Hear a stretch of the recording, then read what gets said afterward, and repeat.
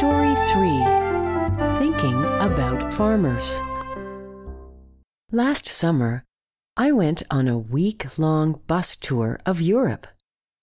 On the first day, 20 people showed up. They were all of different backgrounds and cultures. At first, no one talked to each other, but gradually, people got to know each other better. Then, they started to eat together, like real friends. But one old man still didn't talk much. He just listened. He seemed to be a man of few words. Then, one day, as we were eating lunch, he opened his mouth. Slowly, he said, "Let's not waste any food. Let's all think about the farmers."